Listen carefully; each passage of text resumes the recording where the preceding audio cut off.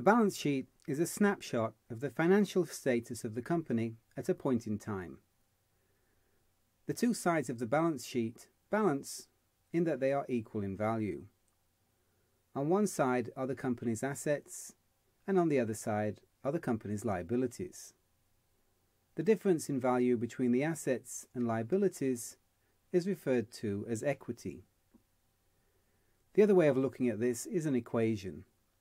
Assets equals liabilities plus equity. Or more realistically, assets less liabilities equals equity. Equity is one of the key things you're looking for in a balance sheet, as it determines the solvency of the company. A company with lots of assets, such as cash on hand, and few debts and liabilities, has a high level of shareholder equity. This is a company that's financially strong. Of course, when a business has excess debts and liabilities to creditors, and very little in the way of cash or assets, the company is financially weak. Where liabilities exceed assets, the shareholders' equity is negative.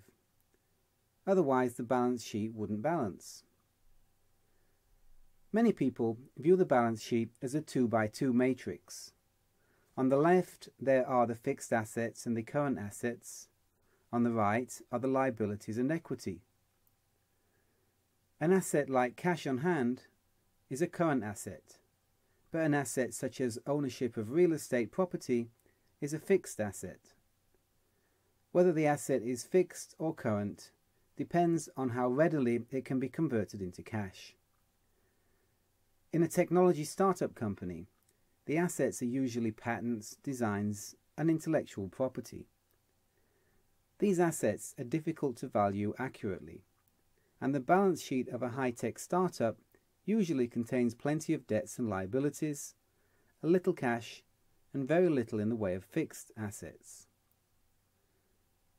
For companies operating in the real estate business, or areas where the assets fluctuate in value, the balance sheet can be inaccurate unless the assets have been revalued.